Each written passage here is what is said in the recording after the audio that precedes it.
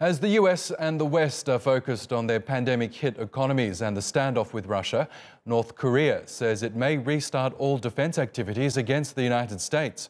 That means Pyongyang could resume testing its nuclear bombs and long-range missiles.